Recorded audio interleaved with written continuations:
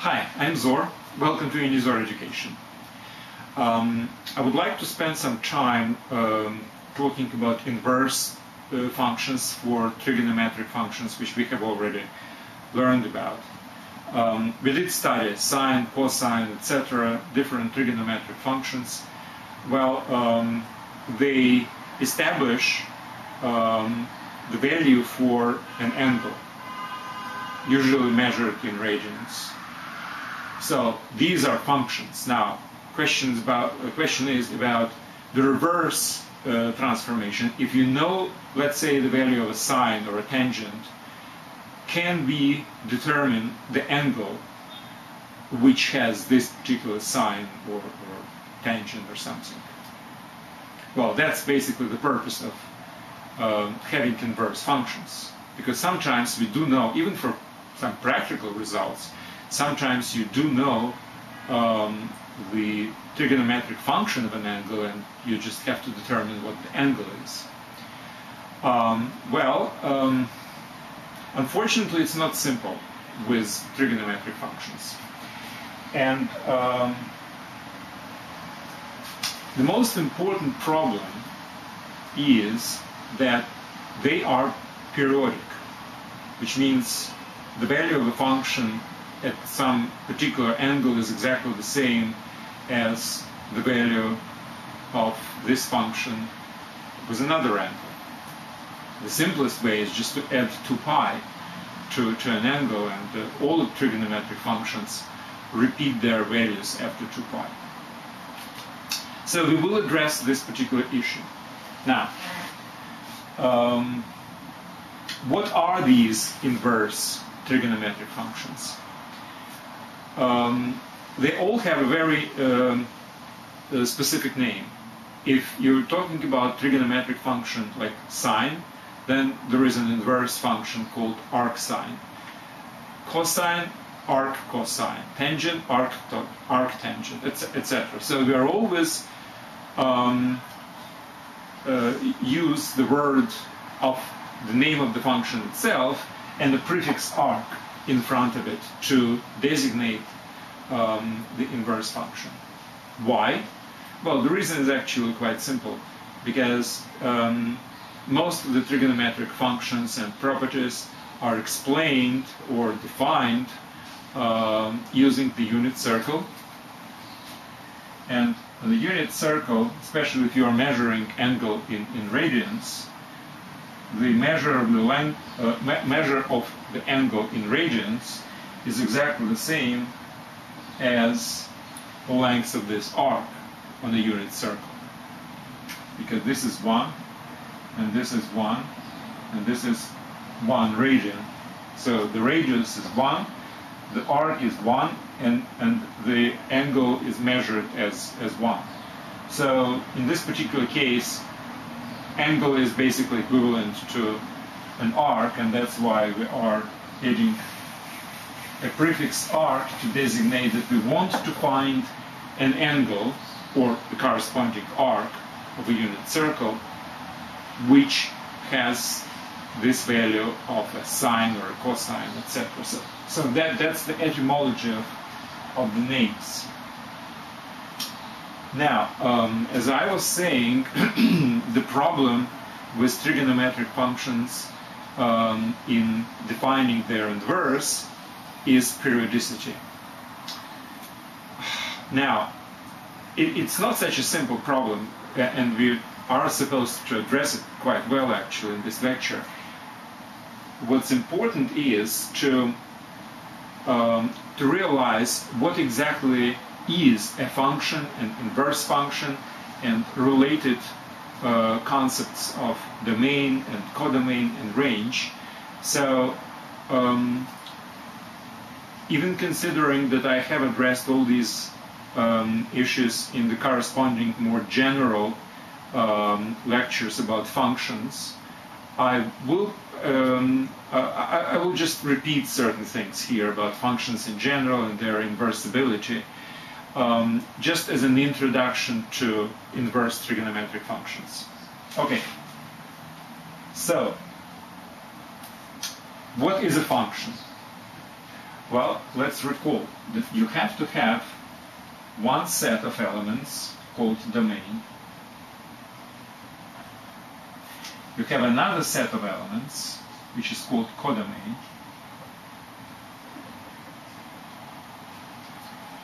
And you have certain rules which put into the correspondence every element of a domain to some element in the codomain. What's important is that if you know an element of the domain, using the rule you can always find the corresponding element in the codomain. Now,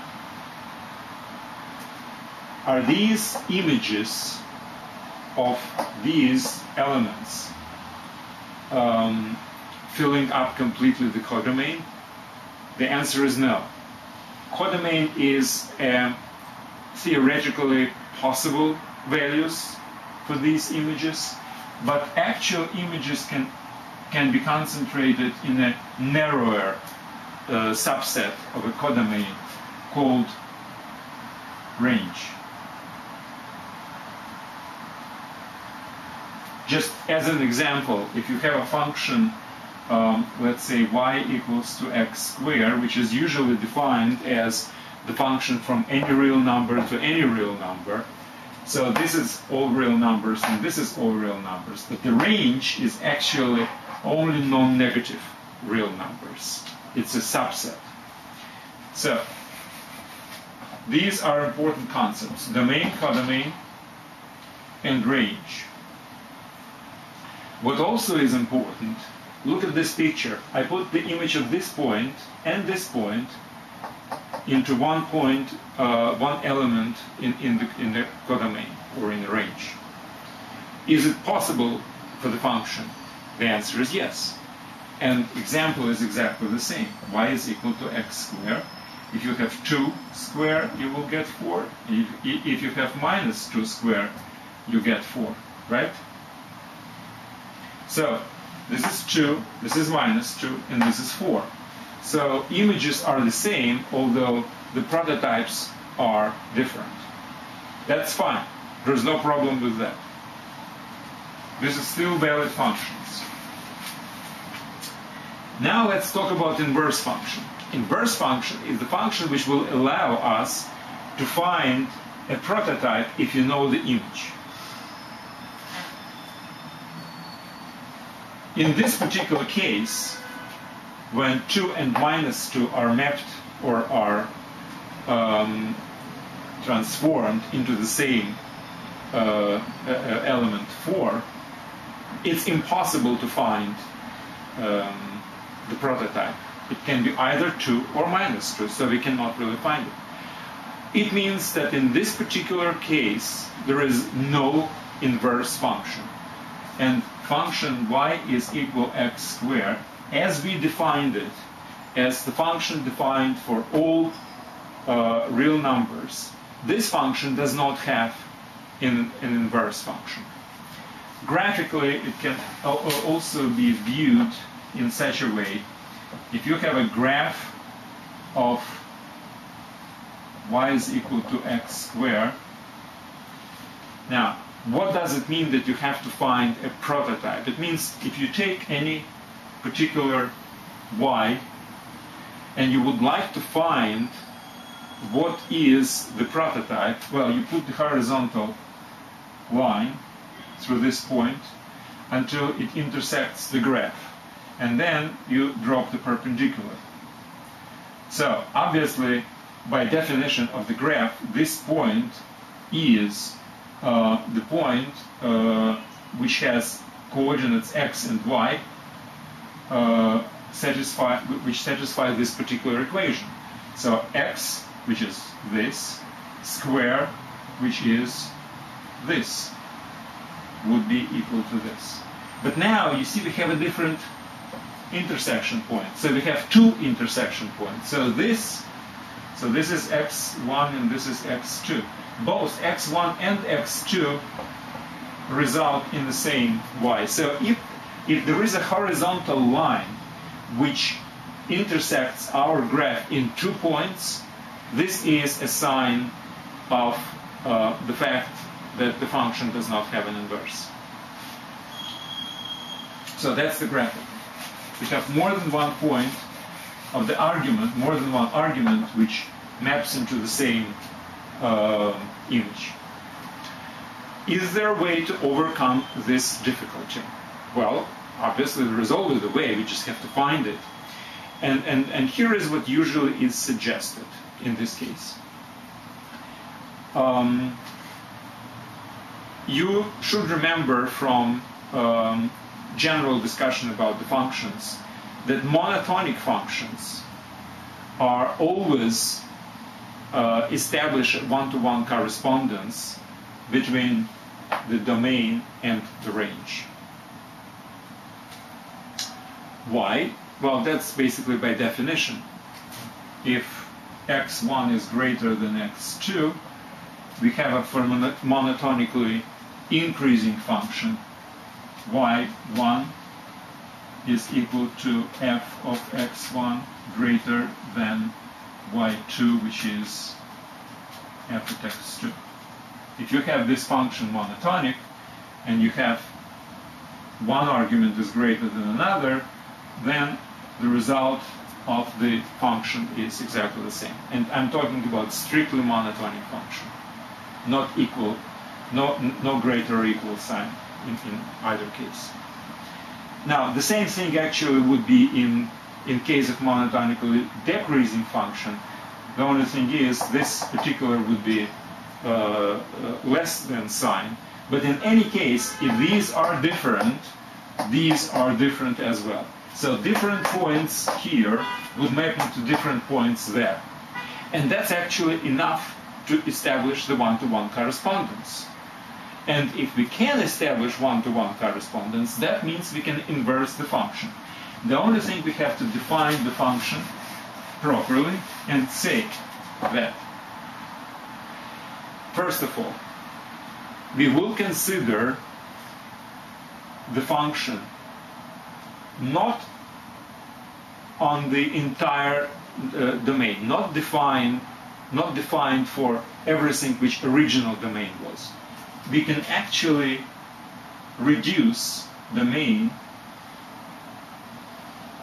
and define our function only here, but the purpose is to choose this subdomain, if you wish, in such a way that the function would be monotonic. Well, one-to-one correspondence would establish with the range, and it will still cover the whole range. So we are changing the definition of our function. Instead of function y is equal to x squared, which we define for all real numbers, let's define a new function which looks exactly the same. It has the same transformation rule from x to x squared, but only for x greater or equal to 0. So only for non-negative numbers. This is not the same function y is equal to x squared as we used to have it before. And it has a different graph. Instead of graph having the whole parabola, it has only one part of the parabola, because it's not defined here. So it's basically a completely different function. We changed the function. But, well, completely different, but not that different. So we are still retaining the rule of transformation. And what's also important, as before, the range of the original function was all the non-negative numbers. And the range of this function is also non-negative numbers. So we're still covering the whole range.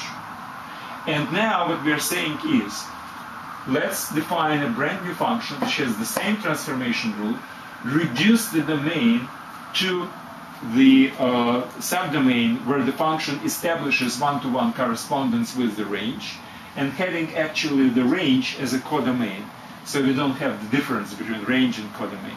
So this new function, and in this case, for instance, it's a function defined on all non-negative arguments, taking values or in the all non-negative real numbers. This is a reduced definition, but it's not that dramatically reduced because still the transformation is the same and the whole range is covered. If we do this, then this function is reversible. And the inverse function is actually this one. Now, this x belongs to a range, and this y, the range of the original function, and this y belongs to a domain of the original function. So this is non-negative, and this is non-negative, and everything is still fine. And this function is called the principal square root, when only the positive, non-negative rather, value of the square root actually is taken into consideration. So the square root of 4, and I'm talking about the principal square root, is 2. Not minus 2. There is no such thing as minus 2 in this definition of the function and its inverse, because minus 2 doesn't really belong to a domain of the original or range of the inverse function. So we are changing the definition of the original function. We are reducing it to a different subdomain and different codomain, which is actually equal to the range. That's number one. Number two, inverse function is supposed to be defined. Its domain is supposed to be the range, and its range is supposed to be the original domain of our function. So that's how they are inverse to each other. Now, if we start from here and apply original function, we get there. And then we apply the inverse function, we go back here into the same point. And that's why we are saying that if you combine these two functions one after another, the original function first and then the inverse function, we will get identity. In this case, identity in this particular area, in the domain of the original function. Well, you can start from here and first use inverse function, which goes this way, and then direct function will go this way, and we still get an identity. We will still return into the same element. So that's what's very important. Very important to change the definition of our function in such a way that on a reduced domain and reduced codomain down to the range, we will have a one-to-one correspondence. And to establish one-to-one correspondence, it's easiest to use such a reduction where our function becomes monotonic. Because monotonic function always assures the one-to-one correspondence. This is the rule which is applicable to trigonometric functions as well. And here is how. I'll just do a very simple example which will show that that's how we can do it. If you take, for instance, the function sine, which is like this. So, obviously, if you take this value of y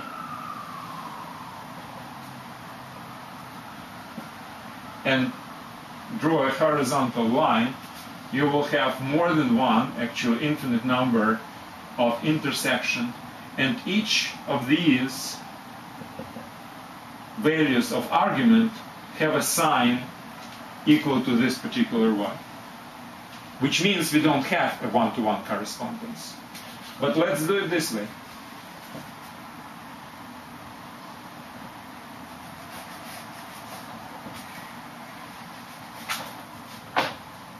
I reduced my domain to an area from this to this, and in this area function is monotonically increasing, which means it establishes exactly the one-to-one correspondence with this domain, reduced domain, but the range is exactly the same. So I'm not changing the range, I'm just reducing the domain. I'm not changing the formula, the rules of how to calculate the sine or anything like this. Everything is exactly as before. I just reduce the domain. And in this particular domain, I can find an inverse function. I can always find from a single y, I can always find a single x. So from a single value of a sine, for instance, I can find an angle, and that's only one angle, which means the inverse function is really a function. So this is an approach, and that's basically an introduction into my explanation about what's an inverse function for each of the trigonometric functions. So for each of those trigonometric functions, I have to determine where exactly this function is monotonic and its values cover an entire range. If I will be able to establish it, in this particular reduced domain, I will be able to define an inverse function. And that would be subjects of subsequent lectures about inverse functions. That's it for today. And as usual, don't forget to go to unizor.com. Notes for this lecture actually includes all these explanations which I was trying to convey now. Maybe you should read it again just to be a little bit more fluent in this material. And again, my main point was that without some drastic change, we can still change a little bit the definition of the trigonometric functions by reducing the domain where it's defined, reducing the angles where it's defined. And for this reduced domain, we can define an inverse function. Original trigonometric functions with angles defined across any real number, there are no inverse functions, as there is no inverse function for original y is equal to x squared, where x is any real number. Okay, thanks very much, and good luck.